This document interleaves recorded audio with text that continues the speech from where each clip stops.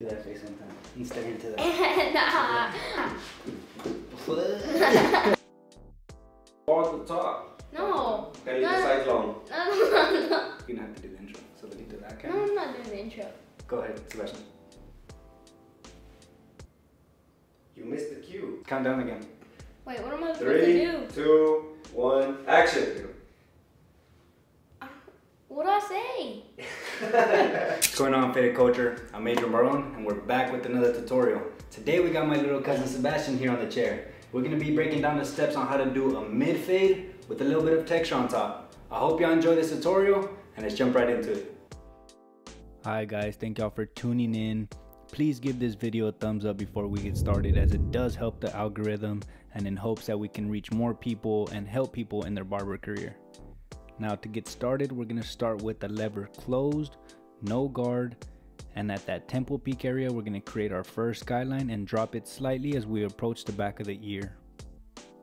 And yes, my clippers are zero gap, which I highly suggest you do as well. There's a link down below to a video where we walk you down the steps on how to zero gap your clippers.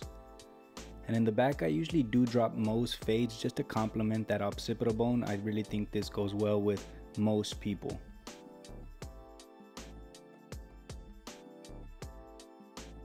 Remember to stay soft and easy with your guidelines and brush after every couple strokes.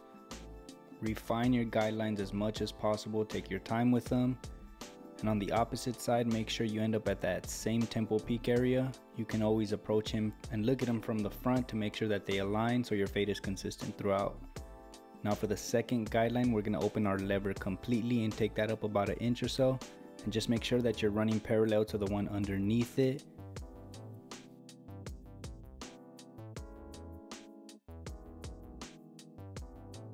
As you can see, there is a soft scoop motion with my strokes.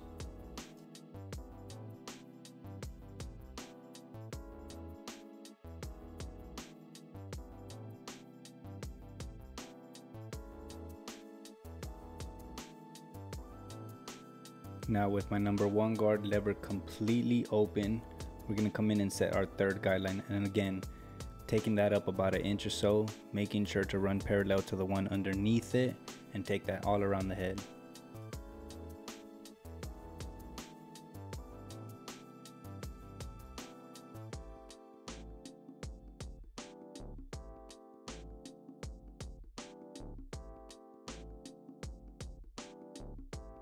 Now with my number 2 guard lever still fully open, we're going to continue the process.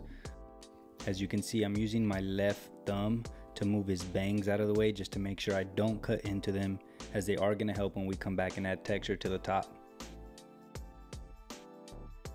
Now with this number 2 guard, I am exaggerating that scoop motion.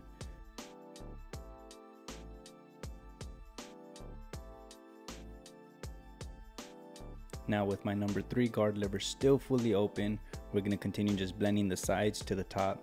I usually don't use anything higher than a number 4 guard, but in this case, since his sides were already short, the highest guard that I will be using is a number 3. So by now you should have the first line that we created with the 0, the second that we created with the lever fully open, and the third that we created with the number 1 guard lever fully open. We're going to start with that one and work our way down.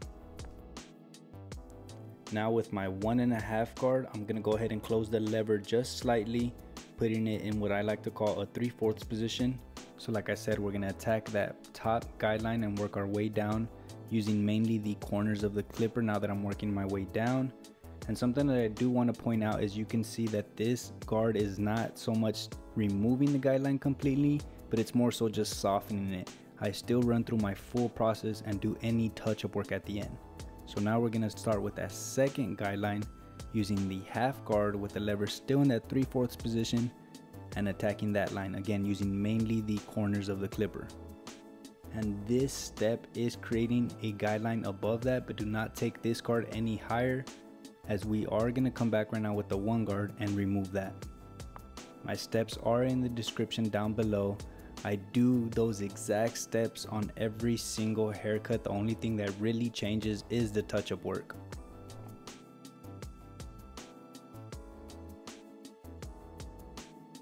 Now to remove that guideline that the half guard created, we're going to use a number 1 guard, still in that 3/4 position, again using mainly the corners of the clipper, just so we don't push this step any higher.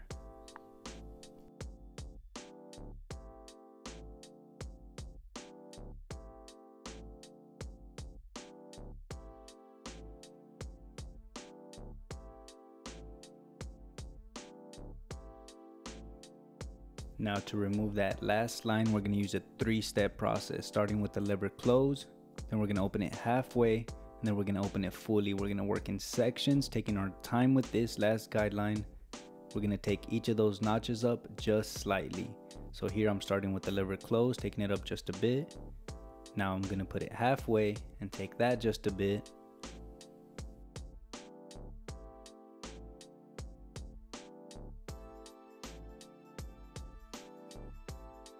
And finally, we're going to open it up completely and finish blending.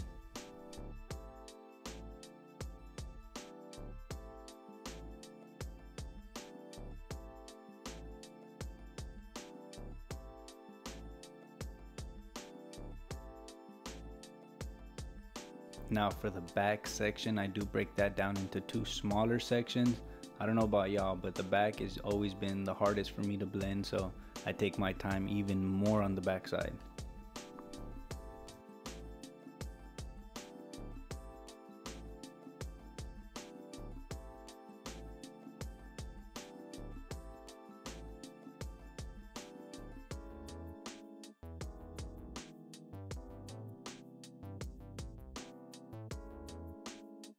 It's very simple, just repeat that 3-step process all around the head.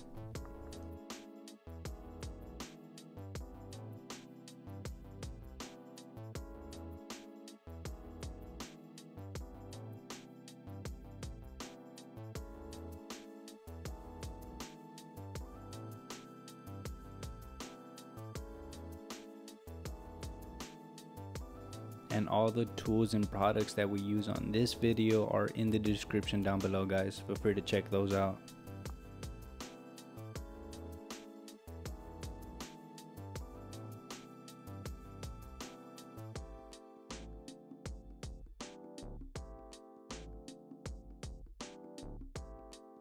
I slowed down this clip for y'all just to show y'all that sometimes I angle the clipper even more just to get into these tighter spots and remove some of those dark areas. Now with my half guard, I usually start with the lever fully open. I come back and do any touch-up work.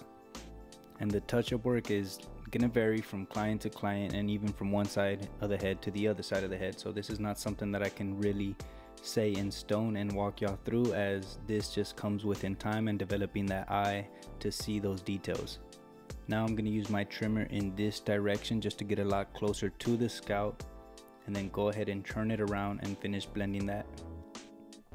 And by using our trimmer in that forward direction, we're just going to exaggerate the separation from the bottom hair to the fade.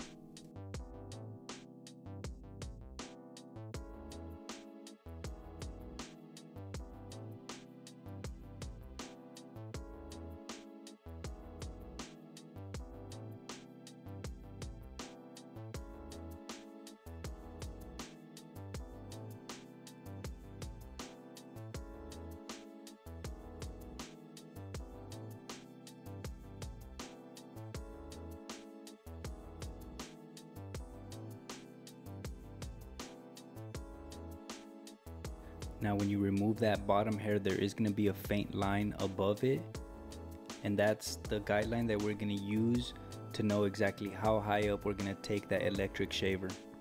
And like I said, that line was created by using our trimmer in that forward position. As you approach that guideline, I want you to turn your shaver around and use it as if it was a clipper, using mainly just the corners of it, so we don't take this step any higher than it needs to.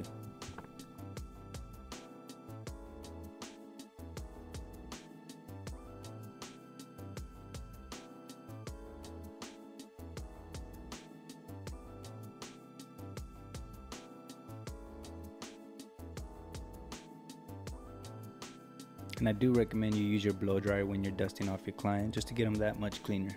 Here I tried using my comb to get his bangs out of the way, but it wasn't working as well as I wanted it to, so I'm gonna go ahead and lightly dampen the hair and just clip the bangs out of the way. Starting in the center as usual, then we work our way to each side. And before I do work on the other side, I start from the center again just to kind of recalibrate and make sure that I am going in a straight as line as possible. And when it comes to most kids' hair, I do dry shave just because for the most part it is just kind of peach fuzz.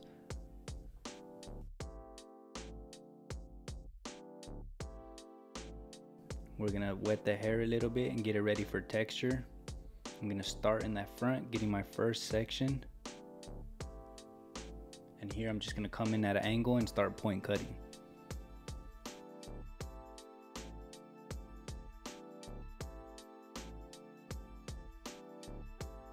Working my way back in small sections, and as you can see I am grabbing the hair from the bottom, from the scalp basically, just to get deeper into that texture.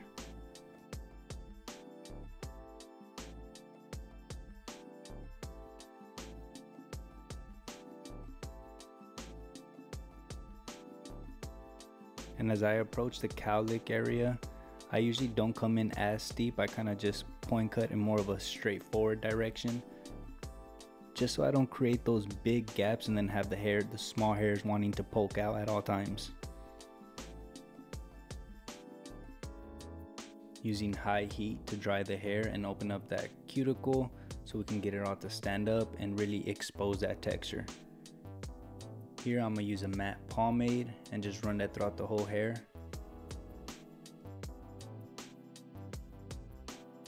And after applying my product, I usually always step back and retouch up anything that I need to. And here I'm just adding a little bit of hair enhancements. Here's the before. And here's the after. A bald mid-fade, guys, with texture on top. I hope y'all enjoyed this tutorial. Let us know down in the comments below what y'all did or didn't like.